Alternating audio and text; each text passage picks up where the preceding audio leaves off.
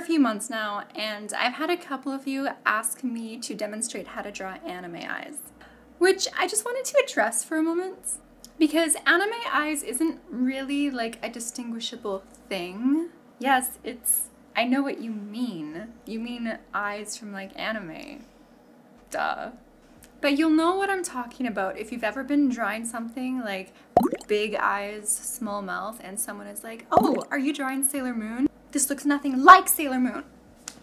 Each animation studio in Japan has kind of its own style. Think Studio Ghibli and Studio Trigger. Both very different styles, both still anime. Now, the styles can change frequently, so there is no one style that is a typical anime style.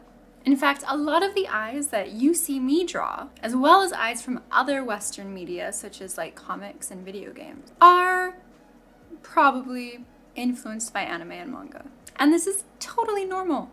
Totally normal. In fact, just as anime has influenced the Western media market, the Western media market has also influenced anime, which is why Disney played such an important role in the evolution of anime. That being said, yes, I will draw you an anime eye. But I was originally going to do this video as like a how to paint an iris video. So of course what I'm going to do instead is how to paint an iris anime style versus a more realistic style. Okay, so as you can see in the top left corner of the screen, I actually took a photo of my eye and my iris, and I'm going to use that as a reference for the realistic eye, because an iris is a very complicated piece of your body. Like, if you look closely into there, you see that there's all these little tendrils and all these little threads that kind of reach into the pupil, and it is like a complex pattern, so it is something I wanted to use a reference for. So first things first, the left-hand side is the realistic eye that I'm drawing, and the right-hand side is going to be the anime eye that I'm drawing. And as you can see right now, I'm just sketching it out, trying to get a sense of the form. However, it is important to mention that the left-hand side is sped up, whereas the right-hand side is more of the natural speed that I draw at, just because it took so much longer to draw the realistic eye than it did to draw the anime eye. So one thing to note is the iris of the realistic eye does not have a hard edge. The iris of the realistic eye actually has a feathered edge, because if you look even at the reference photo in the top left, it's not a very sharp line that goes around my iris. It's actually kind of blurry and soft. And you'll find that if you look at your own eye in the mirror as well. However, the anime eye does have a sharp edge to the iris. And you will also notice that the anime eye uses an oval shape, whereas the realistic eye, it is more of a circular shape. This in particular is not a circle because it's not going to be a circle unless you're looking at it straight on. If it is slightly askew in perspective, it's going to be kind of more like a squished circle, like an oval. So it is still an oval, it's just not as dramatically ovaline as the anime eye is. And of course, if you're drawing an eye facing straight on, that will be a perfect circle. And the pupil is also going to be a perfect circle in the realistic eye, or more of a squished circle if it's in perspective. However, the pupil in the anime eye will reflect the shape of the iris unless you're going for a more artistic look. For example, at the end of this video, this process video, I will actually change it to a star instead of a perfect oval. And that's totally normal in anime, that is expected. It's less common to see that type of thing in a realistic eye unless they are wearing contacts, but yes, play around with the anime eye as much as you like. Now what we're doing here is we are coloring the iris. Now what you've noticed is I've actually done a gradient, so it's darker on the upper part of the iris than it is on the lower part of the iris.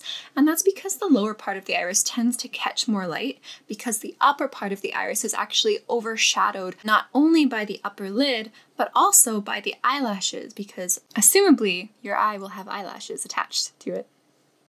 But what I'm doing here with the realistic eye is, you see how in the reference photo, I don't just have blue-gray eyes, I also have kind of green and brown in there. So what I'm doing is I'm putting in those little details because that is what makes an iris unique. And no person has the same iris as another individual. Each iris is unique, kind of like a snowflake. And so that's just the details that I'm adding in there. And for the anime eye, I'm just kind of like shaping in the sclera because it is important to tell the difference between the whites of the eyes and the skin. And since I've put skin in the realistic eye, it's only fair that our anime character gets some skin as well. Now, with the macro photo of this iris, you can see the thready tendrils that reach towards the center of your pupil, and these are all part of the intricate mechanisms which form the aperture of your eye. But these are organic forms, so there are spaces in between them, and that's why we draw them as ripples. And they're kind of wibbly-wobbly, and sometimes they even have forms that look kind of like holes, like those brown spots. And as I mentioned, in the case of my eye, I have these brown spots and these green spots, which is actually heterochromia. So as you can see from the reference in the corner, I have blue-gray eyes with brown and greenish yellow spots. And so I'm trying to replicate that as much as I can. And I go in, I use color dodge layers, I use overlay layers, I play with the opacity so it is kind of transparent. And that way it's all kind of delicate and layers together, like how you would layer in a painting. Because of course, we're painting this eye. Now when it comes to the anime eye, what I'm doing is I'm just putting in the whites and lights at the bottom, and then the shadows are sticking closer to the top. But the reflection in the anime eye is usually going to be like an oval or a circle or maybe like a wedge-shaped line or something like that. Reflections in anime eyes do not tend to get very complicated. They're very simple. And actually what I'm doing here is I'm doing a very simplistic anime eye first. And then what I'm going to do is I'm going to add a few more details to it to make it a bit more complex, a bit more interesting. And things that I'll do is I'll add a few more reflections, I'll add a few more eyelashes.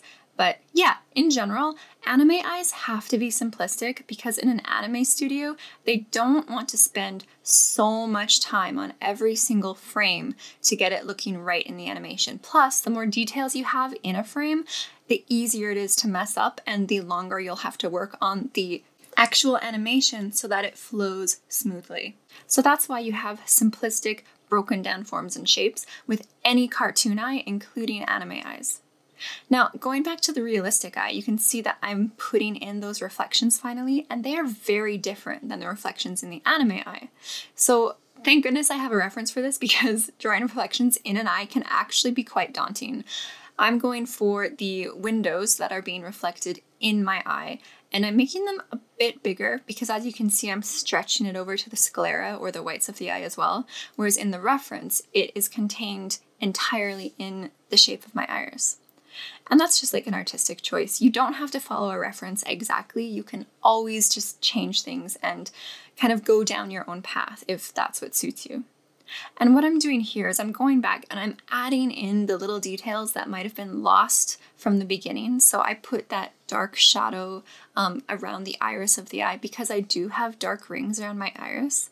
And I'm also going in and I'm just kind of like experimenting with different color layers to kind of see what makes the reflections pop, what makes it a bit more realistic. Don't be afraid to experiment because no one knows exactly what it is that they're doing. It's all kind of like a trial and error process. So don't feel like just because you're doing trial and error that you're lost. That is just part of the exploration process of finding out the actual answer to that particular painting that you're working on. And so I put in the reflections of the window and such, but you can see I'm also putting in these white highlights at the bottom of the eye. And the reason for that is because your eye is naturally a very moist surface. Yes, I know I said moist. It's a very unpleasant word. But so gravity plays a part. So your eye is moist and the moisture does kind of pool a little bit at your lower lid line because gravity pulls it down. So obviously that's why tears fall down instead of tears falling up. I mean, how can you fall up? Anyway, ignore me for that bit. But yeah, so just adding these highlights, these little skinny little lines and dots will add a bit of dimension to your eye. You can also add it to your tear duct. You can even add it to a bit of the skin underneath the eye. Now, very coincidentally, I happen to be working on the eyebrow at the same time for both the anime eye and the realistic eye. But this is not an eyebrow tutorial, this is an iris tutorial, and so we will not talk about the eyebrow. We will talk about the iris. And things to note is light. light will affect your iris and your pupil. For example, in low light conditions, your pupil will appear larger, and in bright light conditions, your pupil will go like pinhead small. At this point, I'm pretty much done. I'm just going to add a few details here and there to kind of bring it to a finer finish, and I'll show you that right here. So if I remove all of those extra details in that realistic eye, this is a focus on the iris, and this is what it looks like. And I even made it a bit more Renaissance looking and a bit more straight on, so you can see what that would look like. And then of course on the right, I just had fun with it. Have fun with anime eyes because there's so much fun to be had. And that's all I've got for you guys. Thank you for watching. Please give this video a thumbs up. And if you're so inclined, please smash that subscribe button as well. You can find me on my socials. And you can find me here every week. Ta-ta for now, guys. Have fun.